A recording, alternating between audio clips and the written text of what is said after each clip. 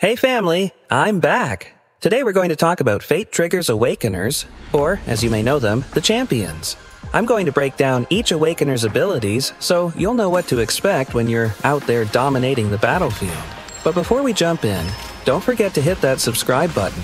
Trust me, you'll want to stick around for more content. Right now, we've got 7 different heroes, aka Awakeners, and guess what? All of them are female. Not gonna lie, I'm loving that part. I'll try to control myself and avoid saying anything that'll get me banned on YouTube. Let's kick things off with our first Awakener, Huxley, the Veiled Shadow, name XANTHEHUYNH, aka Huxley. Huxley was born to be a spy, and anyone who tries to manipulate her, well, they're about to become the dumbest piece on the board. Not to brag, but she's probably going to come in my dreams for months. She's got 3 abilities: Realm of Mist, Mark of Rouge, and Coup de Grace. Realm of Mist. Think of it as a smoke bomb, except you can see everything while your enemies are wandering around like they're lost in the fog. Easy kills incoming. Mark of Rouge.